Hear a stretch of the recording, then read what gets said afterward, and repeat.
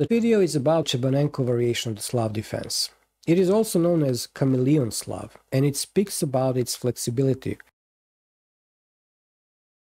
This variation can transpose into various pawn structures. Thus, it may be a great choice for players who enjoy positional and strategic maneuvering. Main line of the Slav defense appears on the board if the move d takes c4 is played here.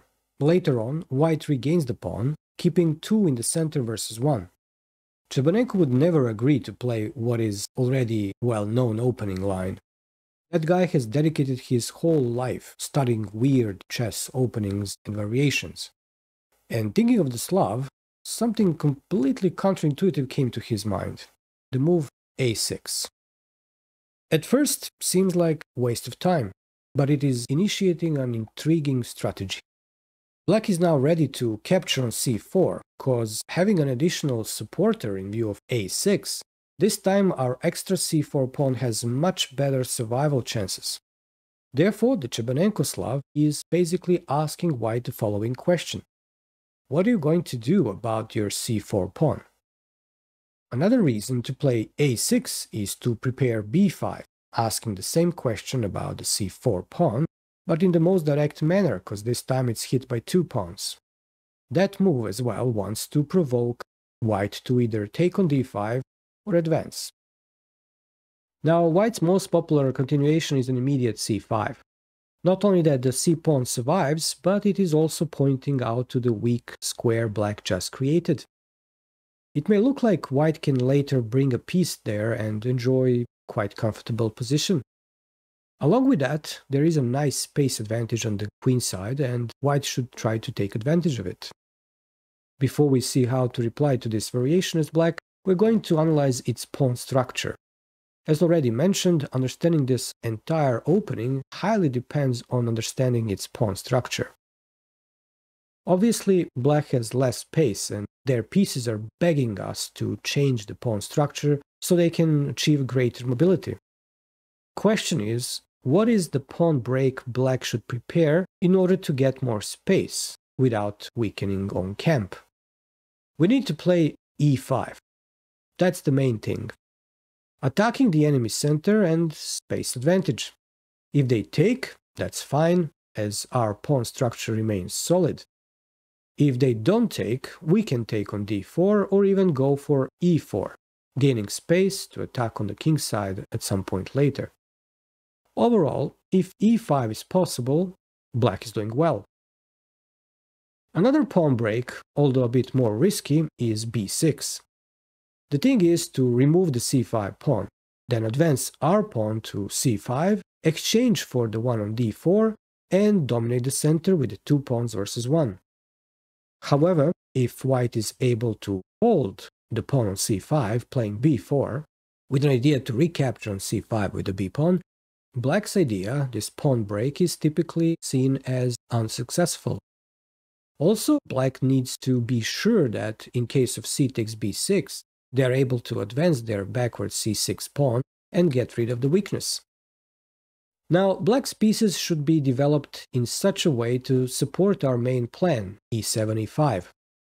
Thinking of the minor pieces, one of our knights should be placed on d7. Another piece that can help us organizing the plan e5 is the dark square bishop standing on g7. We can also place our queen to c7 and a rook on e8 to support e5. When it comes to the other knight, well, it may help to eliminate white's forces controlling e5, and our light square bishop is potentially going to g4, hoping to eliminate white's f3 knight, another white defender of the critical square.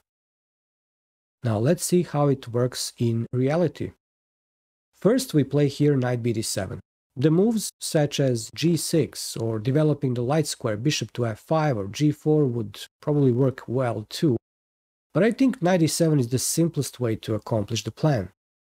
White, say, puts the bishop out on f4, controlling e5, and after our g6, we put our bishop on g7, and for white, in order to avoid the f4 bishop getting caught by our f6 knight, they need h3 here.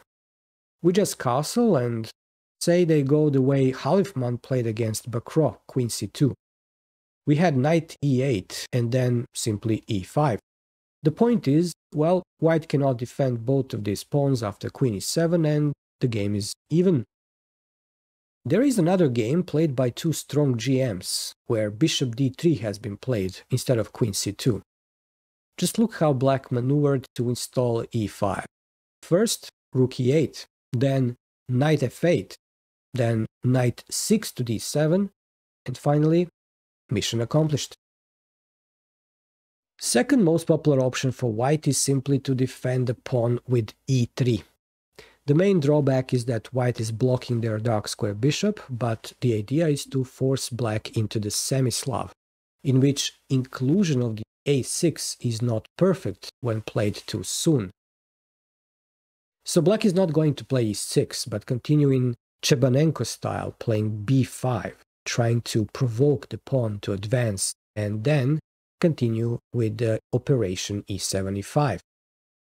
Now I need to mention that the e75 plan does not work for black while white still has the c4 pawn there, because white gets a chance to trade all those pawns in the center and leave black with an IQP. So in order to provoke c5, we need b5. White can choose to trade on d5 or defend the c4 pawn with b3. If they take, they are transposing into the exchange Slav, which is not difficult to deal with, but we are not going to discuss it here. On the other side, b3 is keeping the tension, and we need a plan of how to develop and what is the overall plan for black.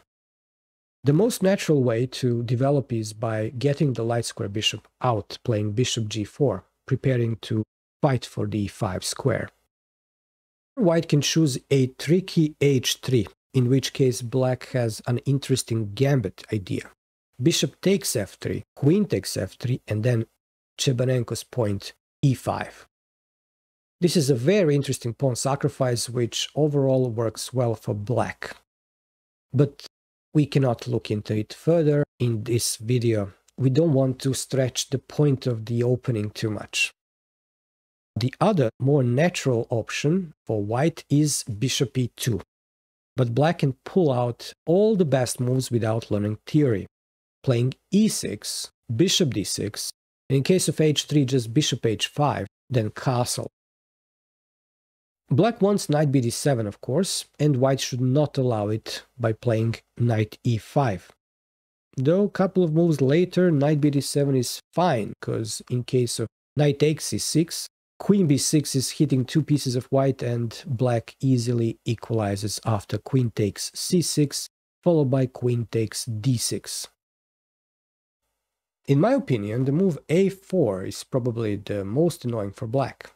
It prevents b7, b5, which was our plan, with or without capturing on c4. On the other side, it weakens the b4 square.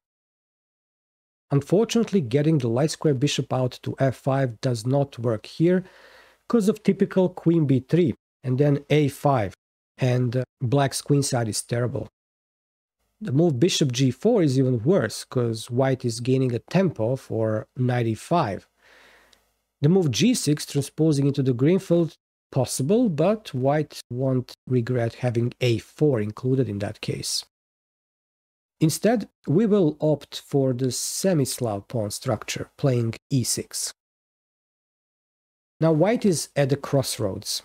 One, they can imitate the Catalan opening with the move g3. This is normal Catalan and this is our Catalan with a4 and a6. Two, they can choose the Meran or Semi-Slav defense, playing e3. So this is typical Semi-Slav and this is our Semi-Slav with a4 and a6. And three, they can opt for the classical Queen's Gambit setup with the move bishop g5. Now this is the classical Queen's Gambit and this is our Queen's Gambit with a4 and a6 included. It means that we need to understand those mentioned openings in order to know in which of possible lines the inclusion of a6 and a4 is good for black. For example, if here white decides to take on d5, we suddenly have Carlsbad pawn structure on the board, including the weakness on b4, which is a significant thing, knowing how much white wants to go for the minority attack and push b4. In this case, black can prevent the entire plan of white by playing a5. Now, another example, if e3 is played, black can choose so-called Cambridge Springs variation of the Queen's Gambit. Since there is a hole on b4, white cannot easily deal with the black queen on a5, followed by the bishop on b4. Notice that we are talking about transposing into various openings, variations, pawn structures. And that's exactly why this opening is also known as Chameleon Slav. Finally, there is an option to trade on d5, but this is not as dangerous as other lines. Actually, it is known as a favorite line of those who are happy to get a draw. And in case one would think that after trading on d5, the move a6 is useless, it is completely wrong. It's basically keeping white's pieces away from b5, and is, in fact, anyway played by black in the exchange variation of the Slav. Concluding this video, I need to say that this opening is probably not suitable for beginner-level players. Simply, it offers so many transpositions into other openings and various pawn structures that one needs to understand in order to play well. Now, benefit behind playing and learning Chebanenko Slav is in pushing you to expand your general understanding of chess, especially understanding of the pawn structure.